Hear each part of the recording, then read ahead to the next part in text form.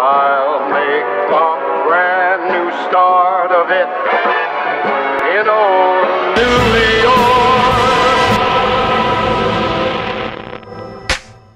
What is up, you guys? Gold Pony here today in the new 2020 Hyundai Elantra, courtesy of Jack G and Volvo Hyundai in York, PA. And so today I'm in Hyundai's second longest running nameplate in the Hyundai lineup. That is the Elantra.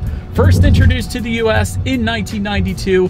And if you guys pick up a Consumer Reports magazine, you will see that the Elantra is constantly ranked above average reliability every single year. So it is definitely a solid pick. The question is, can it stack up to cars like the Corolla and Civic? And so today I intend to find that out. So as always, you guys, let's start with pricing. And so as you could probably expect, there will be several different trim levels for the 2020 Elantra.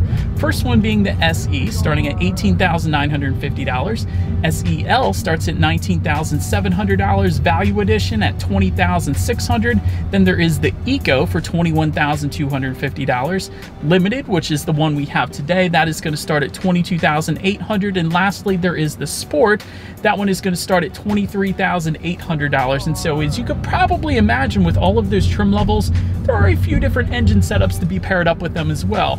First one being a naturally aspirated 2-liter inline 4-cylinder. This one is going to belong to the SE, SEL Value, and Limited, therefore the one we have today. That one is going to put out 147 horsepower at 6,200 RPM, 132 pound-feet of torque available at 4,500 RPM. Power is sent to the front wheels for every single engine setup actually through a SmartStream IVT. What the world is an IVT, you may be asking? Is kind of similar to a CVT, so just think of it like that basically. But altogether, MPG numbers on this first engine setup is going to come in at 30 in the city, 40 on the highway.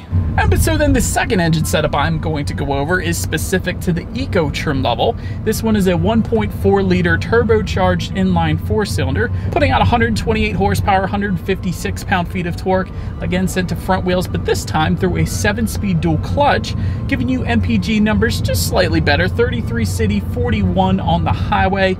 And lastly, the engine setup belonging to the more powerful Sport trim level, the one comparable to the Civic Si, I guess you could say. This one is going to be a 1.6-liter turbocharged inline 4-cylinder, putting out 201 horsepower at 6,000 RPM, 195 pound-feet of torque, available at 1,500 RPM, sent to the front wheels once again through a 7-speed dual clutch, giving you a 0 to 60 time, you guys, 6.3 seconds. That is rather impressive for that car. With MPG numbers 26 in the city, 33 on the highway. Still kind of impressive given the 0 to 60 time there, so that's pretty cool. But so then before we do any kind of accelerations, which we are going to do in a second here, did want to mention there are some drive modes. Drive mode button is located just to the left of the shifter there. That's going to give you things like normal, sport, and smart, and that is going to be available for all trim levels, by the way. But so those drive modes essentially will adjust things like the shift points, the throttle response, and actually the steering sensitivity as well. So what do you say? Let's go ahead, since we're sitting at a red light waiting for a green light here, let's put it in sport driving mode. Let's go ahead and do a quick little acceleration, see how quickly we can get this new 2020 Elantra here up to speed.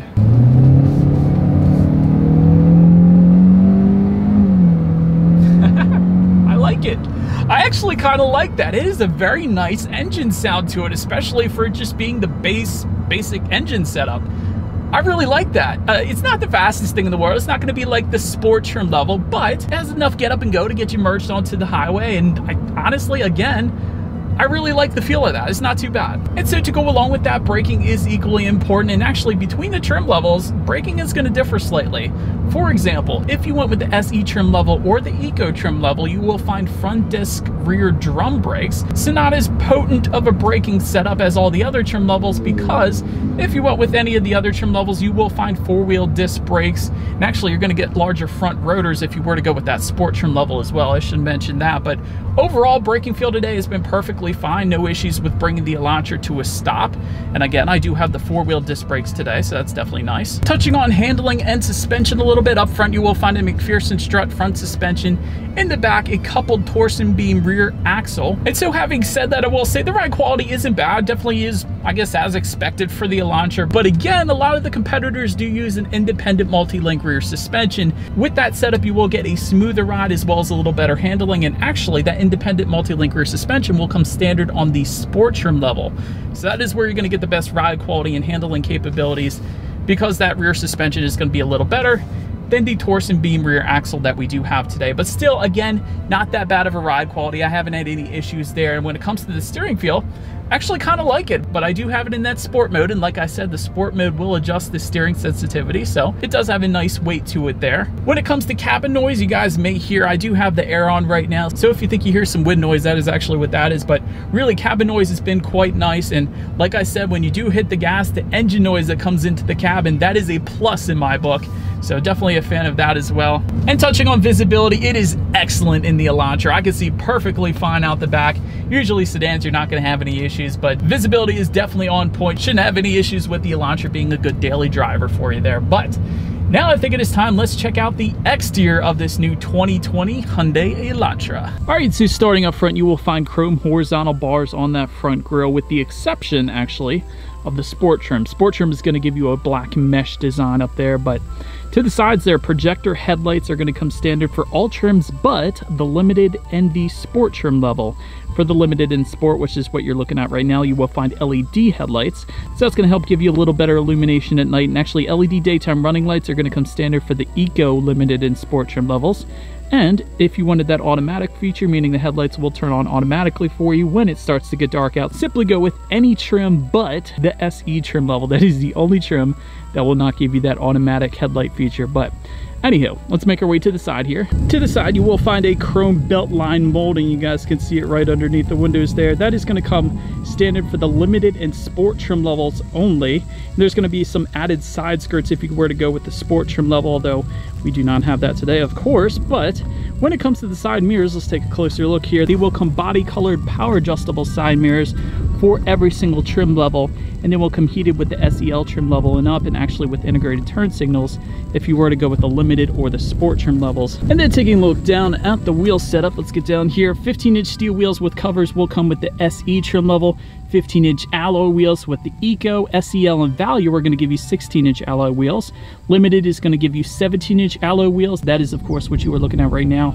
And lastly, the Sport is going to bump that wheel size up to 18 inches. So if you wanted to easily distinguish between the different trim levels, simply look at the wheels, I suppose, because they are all quite different. But now, let's move our way to the back here. Rear spoiler is actually going to come standard with only the sport trim level. Every other trim level is going to essentially look like this. So definitely looks kind of good. It kind of looks like it has the little lip built into it, but it looks good back there. LED taillights are going to come with the limited and the sport trim levels.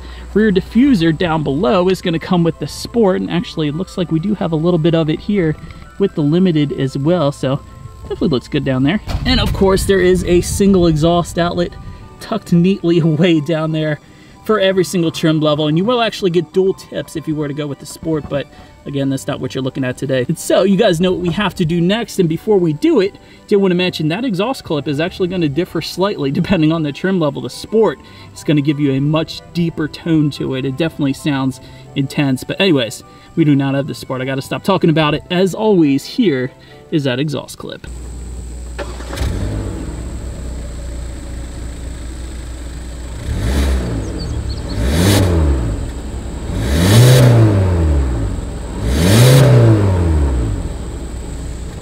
And so, but now since we are around back, to open that rear trunk, there's a couple different ways to do it. There is a button on the key fob, so that is one way. You will actually get a hands-free trunk release if you go with the value trim level and up. And one additional way to open that rear trunk is simply press your thumb within the Hyundai logo. This is the coolest one. This is the coolest way to open the trunk. Sonata actually does this as well, but that is going to be how I am going to open up every single time, because that is kind of like a secret agent kind of way to open that up. But anyways, once opened up, cargo capacity is going to come in at 14.4 cubic feet, and there is a 60-40 split if you need a little extra space there for all trim levels, meaning those rear seats do fold down for quite a bit of extra space if you needed it. Then making your way up to the rear legroom, that is going to come in at 35.7 inches. So for reference, I'm an even 6 feet tall. This is how much space I have back there. Those rear passengers will also find a rear center armrest with cup holders if you went with the limited or the sport trim levels. Those are the only two trim levels that are going to give you that rear armrest. But either way, if you were curious if there was was any rear ventilation, there is not for the rear passengers. They are simply going to have to rely on the front ventilation making its way into the rear, but still this is a smaller vehicle, so there shouldn't be any issues there. But making our way to the front seats, cloth surfaces are going to come with the SE, SEL, Value, and Eco trim levels. If you went with the Limited or Sport, you will find these nice leather surfaces that we do have here today.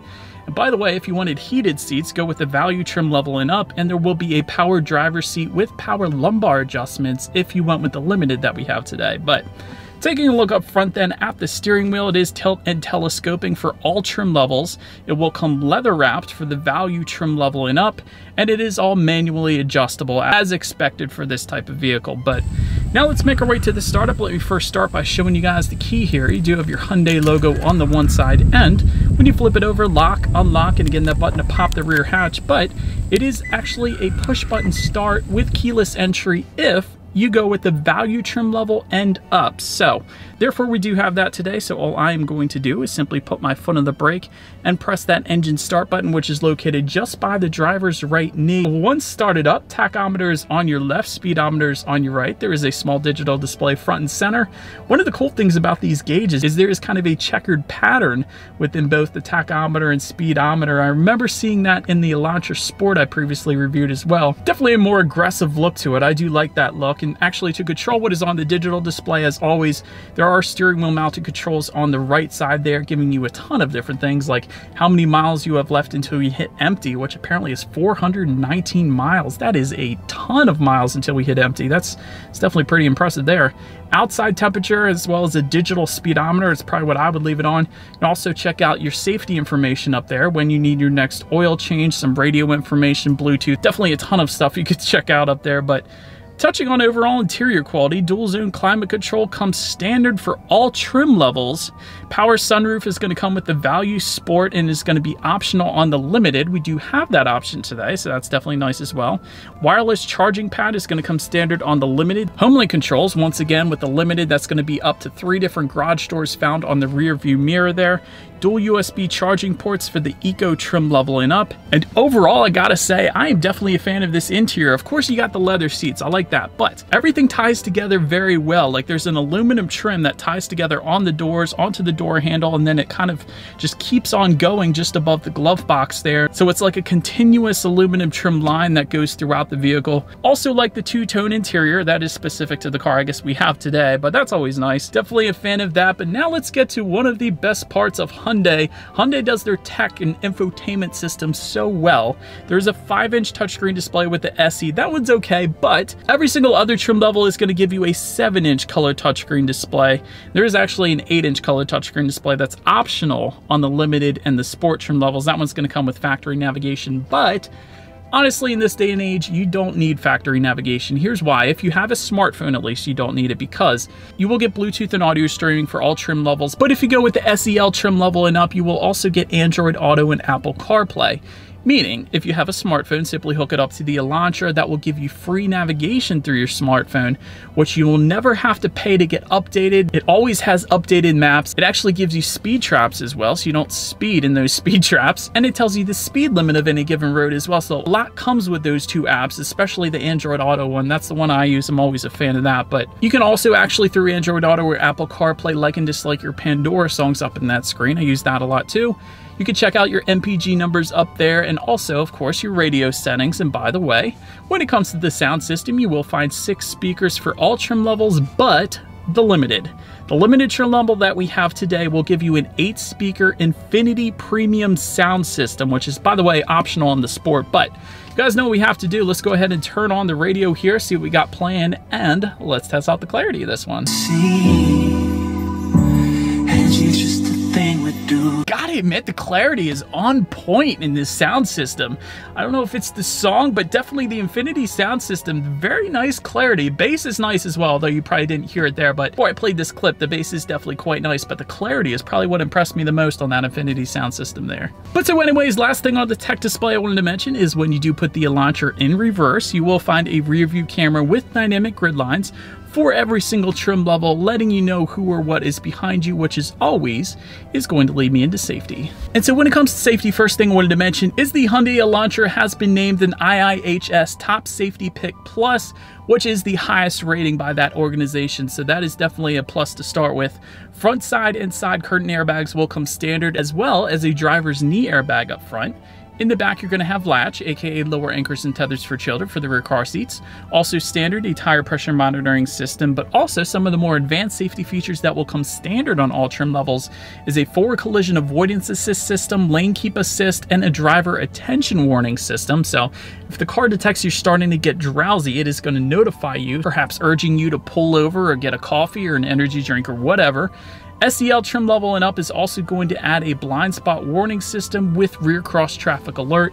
Blind spot warning, of course, being the little cars in the side mirrors there, so you don't go merging onto anybody on the highway, so that is definitely always nice as well. But so anyways, that is about it for this one, you guys. Thank you so much for watching. Feel free to follow me on social media at the bottom of the screen there. Be sure to hit the subscribe button and the bell button if you enjoy car reviews. That is what this channel is about, and I will see you guys in the next video. Stay gold.